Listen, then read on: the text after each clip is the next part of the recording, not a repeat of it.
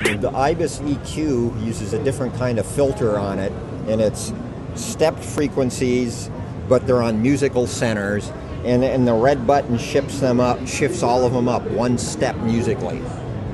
But there is some mix of frequencies in there along with the musical notes, and it goes from about 0.2 octave wide to 4 octave wide, and of course plus and minus 12 dB shelving on the high and low end, and it's a very transparent musical compressor, EQ, and it's very smooth. However, it also has coloring tricks on it. There's a color control where you select which band it attaches to, and it's like a second, third harmonic additive compression, but it's dependent upon which band you attach it to.